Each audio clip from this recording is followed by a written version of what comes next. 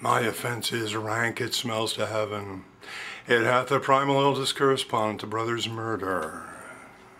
Pray can I not, though inclination be as sharp as will, my stronger guilt defeats my strong intent, and like a man to double business bound, I stand in pause where I shall first begin, and both neglect. What if this cursed hand were thicker than itself with brother's blood? Is there not rain enough in the sweet heavens to wash it white as snow? Whereto serves mercy but to confront the image of offense?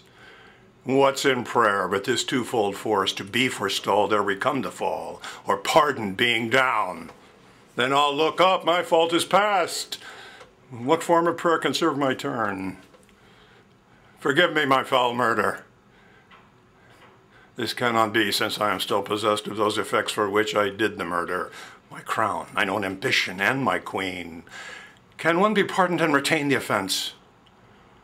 In the corrupted currents of this world, offense's gilded hand may shove by justice. Oft is seen the wicked prize, buys out the law. 'Tis not so above, there is no shuffling.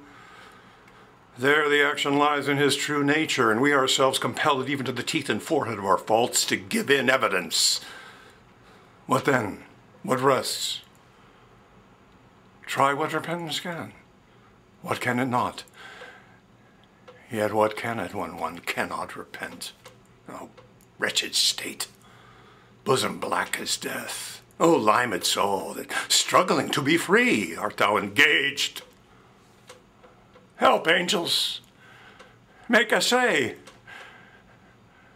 Bow, stubborn knees, and heart with strings of steel be soft as sinews of the newborn babe. All may be well. My words fly up, my thoughts remain below. Words without thoughts never to heaven go.